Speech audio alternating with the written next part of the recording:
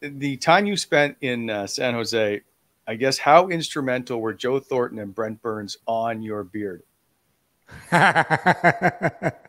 Yeah, I don't know if I could grow it as good back then. I actually had a pretty good one, I think, when I scored my first goal. There's some pictures, but yeah, no, they were. We had a lot of characters on that team, and just guys who played for for so long, and guys that are still playing, and playing so well, and they'd been around, and they'd won, and yeah, it was pretty special when I first came in. The amount of guys I can say I got to play with, and just be around and be on the same team as. But yeah, no, it was a special group over there.